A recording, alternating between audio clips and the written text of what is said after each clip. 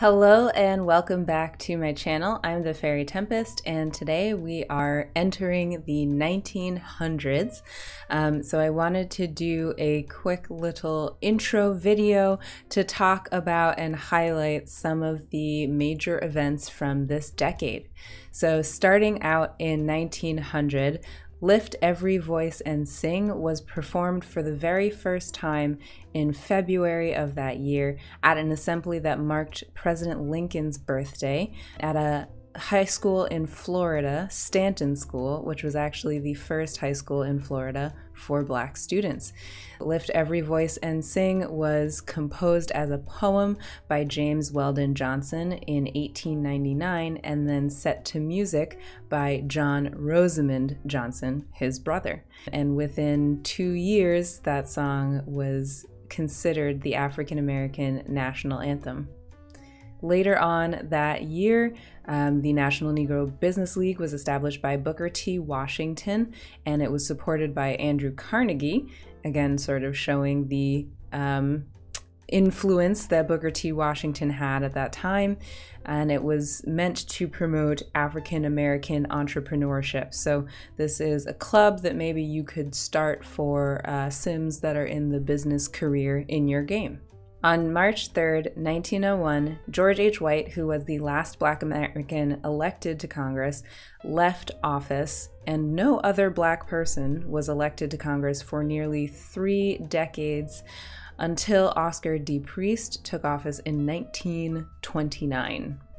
In 1903, W.E.B. Du Bois publishes The Souls of Black Folks. It's a collection of essays that explore issues concerning racial equality, and in the book, Du Bois denounces Booker T. Washington's beliefs, and it is still considered to this day one of the greatest sort of collection of nonfiction essays and studies of sociology.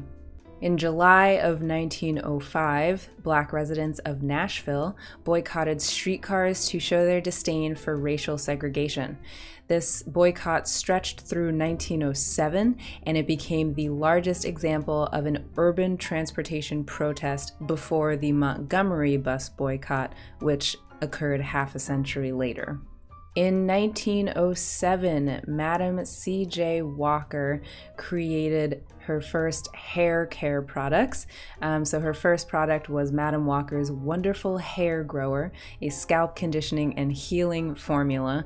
She became a famous entrepreneur, a philanthropist, and a social activist who revolutionized hair care and the cosmetics industry for Black women. And she was one of the first Black women to become a self-made millionaire. She introduced metal hot combs to Black women in America, and she also popularized or helped popularize the shampoo, press, and curl method of straightening hair, which is a style that lasted for quite a while as hair straightening went on. In the rules for the Black History Challenge, you'll see that there are hairstyle sections because Black hair is such a monumental part of our culture, of who we are, and how we grew as the decades went on. It sort of shifted with different political activism and all these different things, and so I wanted to make sure that that was included in this challenge as well. As with anything, if you have any feedback, criticism, I welcome it, because this is something that I would love a lot of people to contribute to and let me know what they think. One of the final few things that I want to mention for this decade, so in 1908, John Taylor was the first Black athlete, a relay runner, to represent the United States at the London Olympics. In August of 1908, the Springfield Race Riot began in Springfield, Illinois. This was a race riot that was considered the first of its kind in a northern city in more than 50 years. I want to give a bit more context to this incident. In mid-August 1908, there were 2 separate reports of white women being assaulted by 2 Black men on separate occasions, but they allegedly occurred within hours of each other. This created outrage among the white population in Springfield and incited a mob who demanded that the accused be lynched. However, when they were unable to get to those two men, they turned their anger towards the homes and businesses of Black families in Springfield. Two men that tried to fight back during this violence, Scott Burton and William Donegan, were lynched.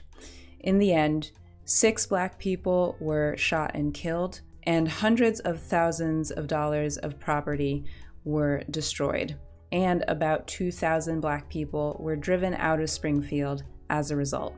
In response to this riot, as well as lynchings and many other incidents, the NAACP is founded in 1909. It was created by W.E.B. Du Bois, working with Mary White Ovington and Ida B. Wells, who is a name that you might recognize. She published many pamphlets against acts of lynching in the South, sort of bringing awareness to it and speaking out against it publicly, which put her in a lot of danger, but she kept doing it for quite some time. I think her whole life. And the mission of the NAACP, which, as we know, stands to this day, was to end inequality. One more fun fact: in April of 1909, an African-American named Matthew Henson, Admiral Robert E. Peary, and 4 Inuit people became the first men to reach the North Pole. So these are some of the little highlights from the 1900s, and we will be getting into some more gameplay in another video. If you have any comments or suggestions, as always, please do put those down below. I am happy to get any feedback on this challenge as we go along. If you enjoyed this video, please give it a big thumbs up and hit subscribe for even more videos coming your way. I'll see you all in the next one. Thanks. Bye.